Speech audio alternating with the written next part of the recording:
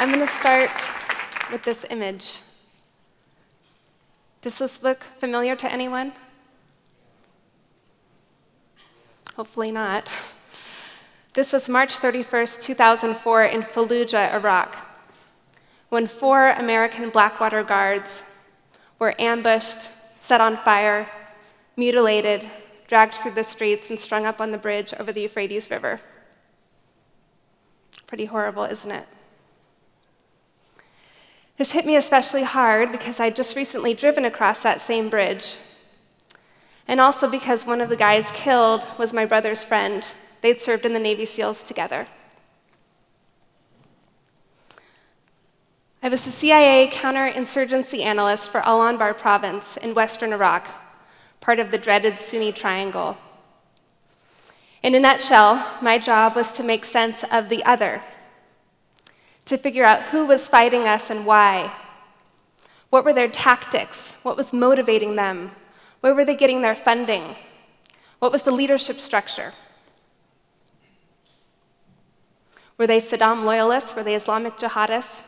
Trying to paint a picture for our leaders of who it was that committed acts like that on the bridge.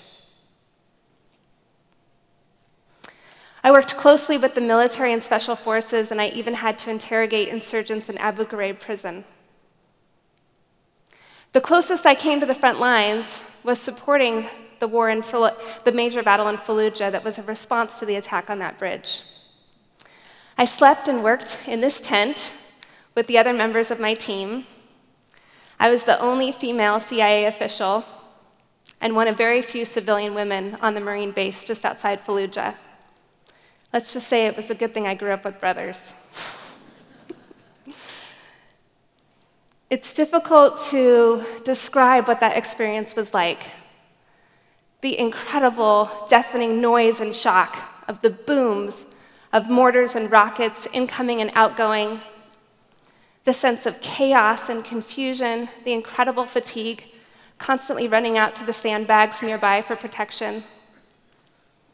I felt this incredible sense of heavy responsibility to shed light on the confusion of war. It took a very heavy physical and emotional toll, and I couldn't see an end in sight. For every terrorist or insurgent we killed, it seemed that there were 100 more ready to take their place. It felt like catching drops of water from a leaky faucet. It was a fruitless, hopeless effort. About a month later, I was staying in Ramadi with special forces at their base right here along the Euphrates River. One evening, I'd gone for a run, and I went up to the roof to cool down. I was standing up here right on this roof, and the first thing I noticed was the complete and utter stillness. It was so beautiful and peaceful and quiet. Such a contrast to what I had just experienced. It was so calming, I just wanted to lie back and float downstream in this peaceful river. I realized if I were to do that, I would end up a few miles downstream in Fallujah, right underneath that bridge where the guards had hung, right amidst the fighting between the Marines and Iraqis. Whoa, what a contrast that those two things were happening in exactly the same space at the same time. The beautiful flowing peace, this life-giving force of the river amidst the death and destruction and bombs and chaos of war. This thought came to me out of the blue. Which will you choose? Which will you choose? It was clear that I couldn't focus on both at the same time. I'd been completely unaware of this peaceful, beautiful river amidst the war zone. And at that moment of peace and calm, the fear and stress of the conflict were gone completely. It was obvious to me at that moment which to choose, life or death. I choose the river, I said to myself. I wanted to side with what was more powerful, no matter how many bombs go off, no no matter how much death and destruction, it couldn't affect the flow and trajectory and peace and life-giving force of that river. It was so obvious it was the more powerful thing. And in choosing, everything in my life changed in that moment. I have since dedicated the rest of my life to shedding light and inspiration on the dark issues of the Middle East through the Euphrates Institute, which I named after the Euphrates River. Back in Baghdad, I made an immediate switch as well. I vowed to stop catching drops of water from a leaky faucet and wanted to try to fix the faucet. I switched from counterinsurgency analysis to working directly with Iraqi political parties ahead of the country's first ever democratic elections. This was a complete change for me. For the first time, I was working side by side with Iraqis instead of interrogating them.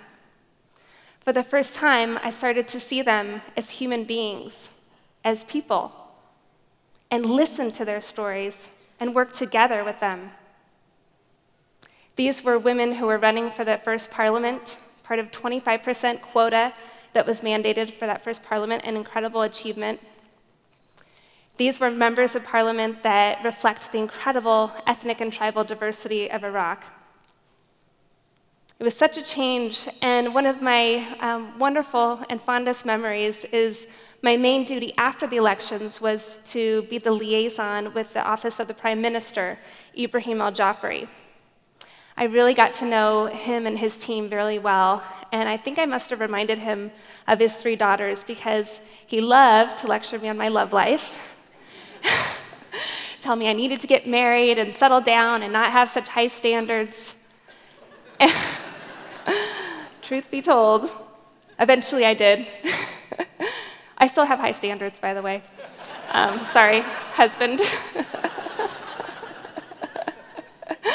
I'll never forget something he taught me about Islam. He was a very devout Muslim scholar and an Islamic theologian. And he said that in Islam, a person is viewed like a house. In a house, you have the outer door to get into the house and the inner door to get into the bedroom. You don't just march into someone's bedroom. You have to first go through the outer door and then through the inner door. He said, well, in Islam, the outer door is the heart, and the inner door is the mind. You have to first reach a person through the heart, and only then can you appeal to their logic and reason. Isn't that wonderful? I think that applies in every case. That has been a model for me in my personal and professional relationships. At my going away party, after exactly 21 months in Iraq, what started out as a 90-day tour and turned into 21 months, it was a wonderful gathering of Iraqi friends. And I was so touched when the Prime Minister's spokesperson stood up and he said to the group, Janessa, we feel you are Iraqi. And it really felt like I'd come full circle, from seeing Iraqis as the enemy, to being part of them, to seeing from others to brothers. I'd come a long way from Fallujah. Pardon me. Meaningful moment.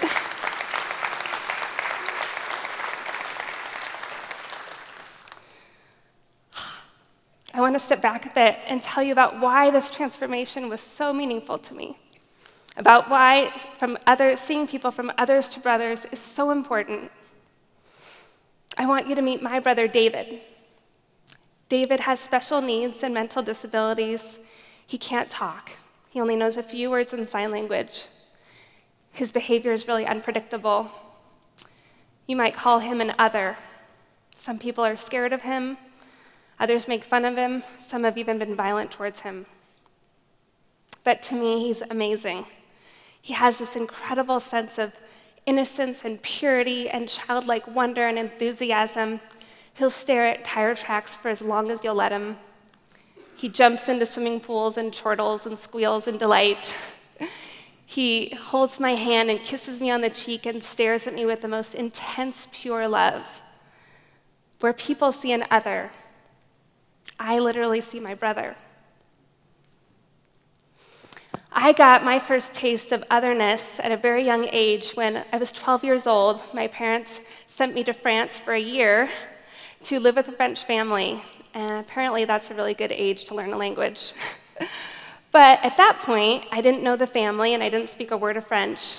And I can remember for so long at each dinner table conversation as the family chatted and laughed amongst themselves, I felt in my own world.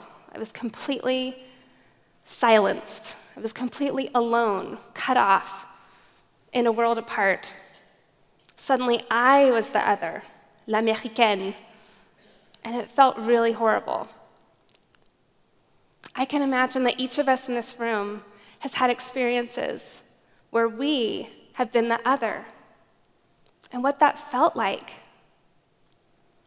And maybe each of us can think about groups that we see as the other. Is it other races, other nationalities? Is it Muslims? Is it Republicans or Democrats? That's a hot topic these days. I want to take this idea of otherness to the extreme. Just recently, a couple weeks ago, I returned from our most recent Euphrates trip to the Middle East, and we had the occasion to meet with this incredible Jewish peace builder in Jerusalem for a Sabbath dinner, Shabbat dinner. She told us that part of her practice for peace, this idea of overcoming a sense of the other for her, was that she takes pictures of terrorists and meditates on them until she can find deep within herself a sense of empathy and compassion and even love for them, for terrorists. Our group was stunned, and I asked her, "How do you do that? I can't imagine anything more difficult." She said, "You just understand what's driving their actions. Even those mass shooters in your country, the ones who kill innocent children, are isolated and depressed. These people create suffering because they are suffering." That was a model unlike any I'd ever heard. Another amazing example was Euphrates Institute's Visionary of the Year last year, a young Iraqi pianist by the name of Zuhal Sultan. Zuhal, at the age of 17, started the National Youth Orchestra of Iraq, where she brought together young people from all over the country in the middle of the war, Sunni, Shia, Kurdish, Christian, to play together and bridge divides through music. These students described the orchestra as their lifeline, as their way to be human, as their way to connect in a time of sectarian conflict and divisions. I call Zuhal the anti-ISIS, whereas ISIS is recruiting young people from all over the world to divide, to terrorize, to destroy, to enslave other people. Zuhal is literally recruiting people from all over the country to come together, be united, empower these young people, and be a symbol of hope and inspiration for their country and for all over the world. They've performed to sold-out audiences throughout Europe and the Middle East. It's an incredible example of what just one person can do. These examples can happen really in our everyday life and experience. Our local Euphrates Institute chapter, we have chapters all over the world. Our local chapter right here in Northern California organized a visit to the local mosque to learn more about Islam and to meet some Muslims in our area. It was an amazing experience. The mosque goers were exceedingly friendly. They welcomed us. They thanked us again and again for coming. No one has come from the community to visit us in this way. All of the men had accents and seemed to be foreign-born. We listened to the sermon, we met the attendees, we prayed together side by side. I'm standing with a Muslim woman I've never met before or spoken to. It was a very powerful, unifying experience. The imam appealed to our basic humanity. He said, "Don't we all breathe the same air? Don't we all shed tears when we're grieving, bleed when we're hurt? We must remember that the only way we differ is in our religion. We're all human beings first." As we left, one of our chapter members came up to me and said, I can see how this kind of simple encounter can change the world. This, for me, put a human face on Islam. And then as we chatted, we thought, well, it's also doing that for these mosque-goers. This is putting a human face for them on their community. And wouldn't you be less likely to attack your community if you feel a part of it? Wouldn't you feel less likely to buy into all of this extremist rhetoric out there if you can tune it out because you know who your community members are, you feel like you belong, you feel a part of your community, you don't feel like the other? I invite you to reflect on who the other is to you. Who is that other? And to maybe, just maybe, open just a crack to having an encounter with that other, to learning something new about your other, to having a fresh experience with your other, to opening up to a river of possibility running right through the middle of your concept of the other. Maybe it was there all along and you didn't notice it, just like for me in the Euphrates River flowing in the middle of the war zone. There is incredible power when just a few of us do this. Studies show it doesn't take 2/3 of people to create social change. It doesn't even take half of us.